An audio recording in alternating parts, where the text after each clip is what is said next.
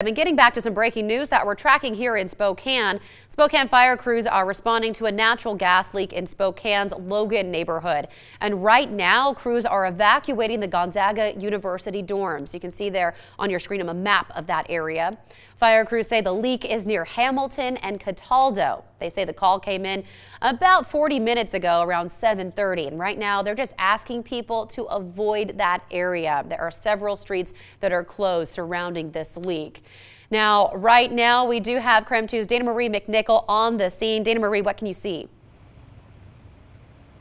Hi, good morning, Jen. So just moments ago, this whole area was full of the students that were just evacuated outside of Coghlan Residence Hall. Now, only two dorms, Coghlan and CM, right over to my right-hand side, are the only two dorms that are currently being evacuated right now. I spoke with an employee, the director of plant services here, just moments ago, and he told me that the leak is not related specifically on Gonzaga's campus. As you mentioned earlier, it is in the Logan neighborhood. He told me that an excavator hit the gas line on Hamilton.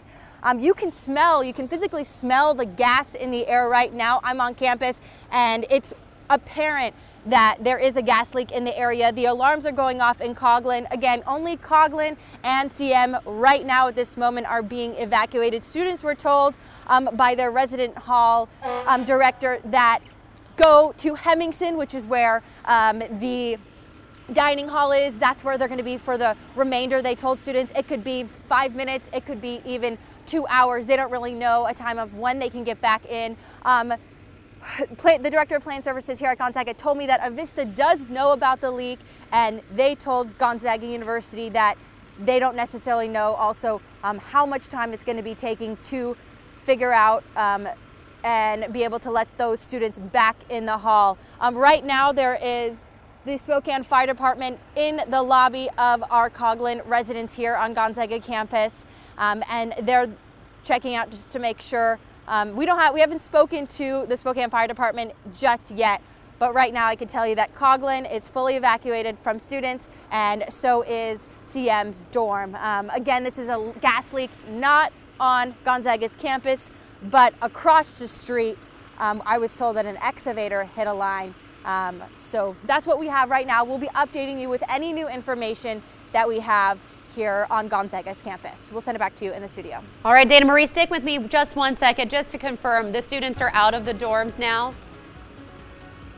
Yes, students are out of Catherine Monica dorm and Coghlan dorm, and they were told to go to Hemmingson, which is the main student center on campus, to get some breakfast while they wait. They don't necessarily know exactly how long this is going to be this morning. That's what a resident director told me, and that's what the director of plant services, who also takes care of the fire alarms in all of the residents' dorms. And it appears that it's still obviously a very active scene. Are there more crews that are still arriving to that area? It doesn't seem that way. This road here on campus is completely blocked off right now. We have 2 fire trucks. Actually, yes, Jen, there was just one that arrived here. Now we have 3 full fire trucks on scene taking care of this active gas leak that's happening across the street. It looks like a little bit further down we have some more Spokane Fire Department presence as well. But what I can tell you right now is their first priority was making sure all the students got out of the dorms. But you can smell it in the air, Jen. I mean, there is an apparent gas leak here across the street. All right, Dana Marie, thank you so much. You can go ahead and get to a safe location. We want to make sure that everyone on the ground there is safe. But we do have a notice for our drivers in that area. Of course, Spokane fire crews are just asking people to avoid that area. Right now, we know Hamilton is closed from Sharp to Trent, and some streets will be blocked off as far east and west as Columbus and Cincinnati, and streets will be closed for at least the next half hour. So if you have plans that take you through that area, maybe your morning commute, you might want to plan a different route this morning. Vista and fire crews are on scene working to get that leak under control. Again, if you're just joining us, there's been a natural gas leak near Hamilton and Cataldo. That's in the Logan neighborhood, just near Gonzaga University.